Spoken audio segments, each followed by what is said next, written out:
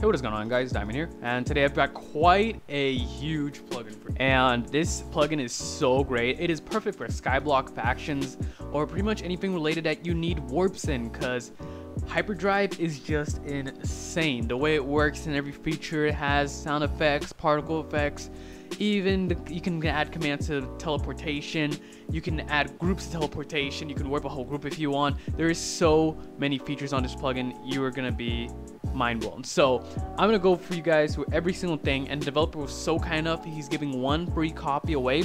So if you guys want a chance to win this plugin, all you have to do is go on my Discord, click the emoji on the giveaways tab, and that is it. So if you somehow manage to win this plugin, all you gotta do is, HyperDrive is pretty simple to mess with, but if you don't know the correct ways, it's gonna be quite complex. So I'm gonna teach you guys through every single way. So first of all you gotta do /warps, and it will appear with this GUI and that nice sound effects. I actually like it. It's subtle yet perfect. And then you have quite a few here. You have such as public warps, my warps, warp shop, and you have private warps and server warps. So you can customize this with the secondary plugin that you can buy as well, which you can configure pretty much every single thing about the GUI. I'll also leave it in the description down below if you guys want to check it out as well to be an add-on for it. But yeah, adding these two plugins together, they're super configurable when it comes. So starting off here, we have public warps. So in public warps, of course, you have public warps open to whoever's on the server. You can change description, everything like that. Of course, everything is really configurable. So if you go ahead and shift, then click on it, as you can see, you have quite a lot of features, such as you can change the name, you can change the material. I can't really read that one. And then you can also change a description line. You can even change the icon amount, change the description color, change the warp status. You can even add an owner, so you can add owners to this. As the owner to the warp, allowing them to control as well. Of course, if you're op, you're not gonna have to pay, but if you have such like a private warp that's only for you, you can go ahead and pay 150 with economy, and you can remove an owner, you can give ownership if you want. You have to pay for it as well. And of course, everything is highly configurable, so you can go into config, change everything, because this is a magnificent plugin, and I love it when you can change pretty much every single detail of the plugin, yet it still gives high quality plugin feel that you come to expect and get from a plugin like this one. So you can also go ahead and change usage price, you can delete the warp, and then you can add a player to the whitelist, you can remove a player to the whitelist, and then you can also toggle. Of course, they are payable as well. Everything is really nice and configurable. So you can go ahead back, and here you have view more. So of course, retrieves more warps that are currently not shown. So of course, if there is more warps in this, you can go ahead and get it as well. But then you can either go ahead and refresh the page or go back to the menu. Of course, you can change all of this stuff in the config as well, in the messages. So like I said, highly configurable. Then you have my warps. So these are currently all my warps, and pretty much the warps I created. And then we can also have the warp shop. So you can go ahead and sell warps. That's pretty cool. A warp market, I love that. And then you can also go ahead and do the private warp. So this is all the private warp. So if I go ahead, the teleportation will start, and that is sick. 5 seconds, do not move. And there you go, you can teleport. That is mental. I love it. So if I go ahead server warps and go into spawn, all I have to do is wait again. This is so cool. And of course, if you do move, it gets canceled. So that is the note right there. So I'm gonna go ahead, and I believe there is a cooldown, so you can't go spamming it. So at least 3 seconds you have to wait, but of course that is configurable. So I'm gonna go ahead. Oh, I warped to the wrong one, but that is no problem. So I can go ahead and go here and test. So I'm gonna go ahead. You may not teleport for another 9 seconds, that's rubbish.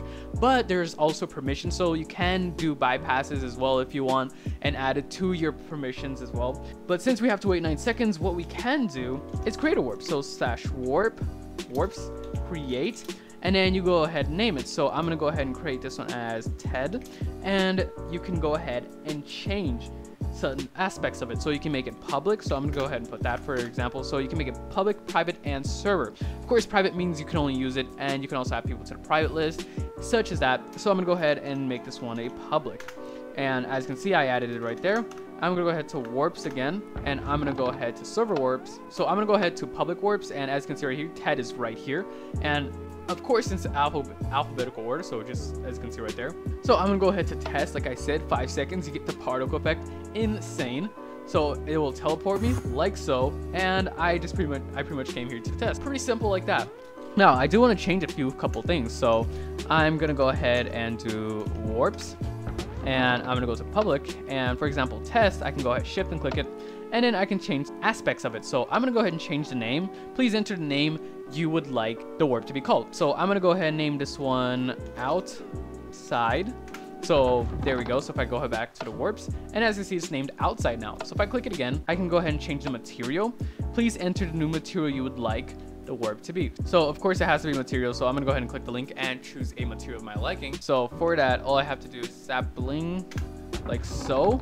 So if I click it again, as you can see, it's a sapling. Pretty amazing, I like it. And yeah, so you have to use spigot IDs that are pretty common by now, so hopefully you guys understand it. And I'm gonna go ahead and change TED as well. So I can go ahead and change the material. So by just clicking it, I'm gonna go ahead and change it to a simple diamond, should work. And then if I click it, as you can see right here, it works wonders. I love that thing. So if I can go ahead and click it, it will teleport me, and boom, that's simple. So I can go ahead and warps again, and I'm gonna go ahead and click on public warp, and I'm gonna go to TED, and such other things I might want to change. So pretty much this feature right here that I cannot read is pretty much if you want it to be enchanted or not. You can do this via command, but I love the fact that you can just do it for a GUI, which is really nice. And then you can also change the amount, change the stacks of your icon. So if I want to, I can go ahead and make it a full 10. And then if I go ahead and click on it, as you can see, it's a full 10 diamonds. So you can also change the color. So I'm gonna go ahead and change it to a nice blue. So I'm gonna go for 3. And if I go ahead and click the warp again, so pretty much the description got changed. Oh, I warped by accident. I'm gonna go ahead and move because I do not need to get teleported. And I'm gonna go ahead and go to public warps and click shift again. And pretty much I changed the description, but I meant to change the title. So of course you can change that as well. So change the name, and I'm gonna go ahead and put a blue as well. So if I click on it, there you go. Both description and the title are in blue. Love it. So you can also change the price and even the server status. So if I want to make this one private, I can. So as you can see here, it will no longer be here. So if I go ahead and do warps, get permission outside. So pretty much it will say the warp outside must be a server warp. Like, what's really the point of giving a permission?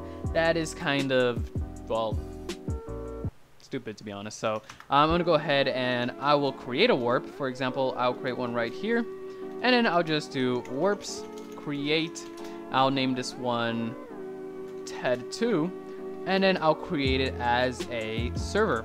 Now if I go and try to get TED2 permission, it will pretty much say hyperdrive.serverwarp.TED2 is pretty much the permission you would have to give to the player. So say you want donators to get this certain warp, you can go ahead and do that. It's really nice. You can also set the permission. So what you got to do is just change get to set and just change the permission. So I can do warp.ted, and then pretty much the permission has been set. Nice and done. I love that. And you can also delete as well. If you want to go ahead and do delete, and for example you add a player's name, you can go ahead and delete all the warps. I'm not going to do that to myself because I kind of need them for showcase right now. So yeah. Also other things you can do, for example, you can go ahead and you pretty much can do warps, group, and then invite, and then for example player name. So of course it'll say right here, warps, group, invite, accept, deny, kick all, list, and leave.